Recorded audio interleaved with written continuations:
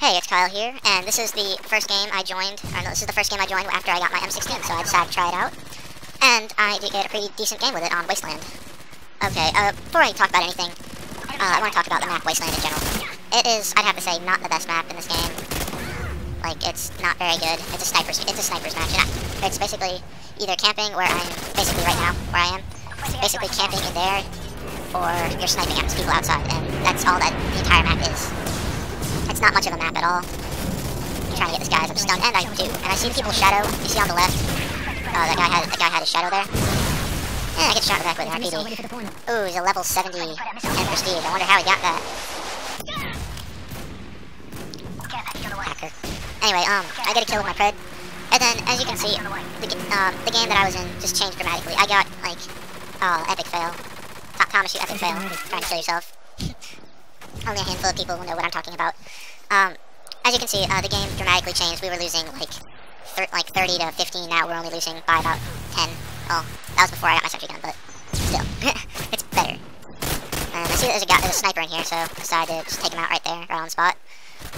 And so after this, decided to try and get this guy that's over here with my M16. And my brother's and my other person stole my kill.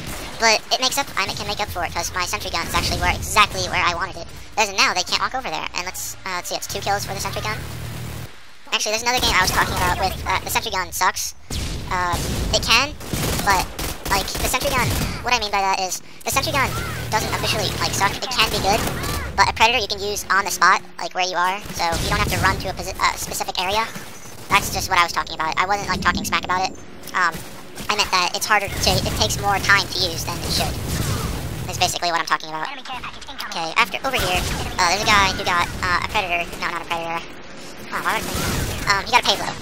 And so, I think I died from it, like, twice, 2 or 3 times. And, got double tube right there.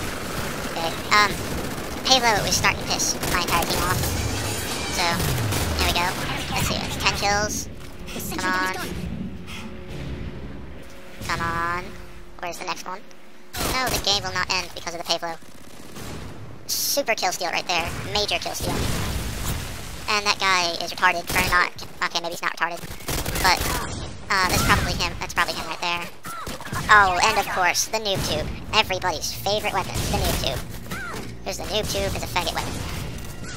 I'm sorry for the slightly inappropriate language, but it really is. I'm just speaking it honestly how it is. And there, the game ends right there. That's basically it.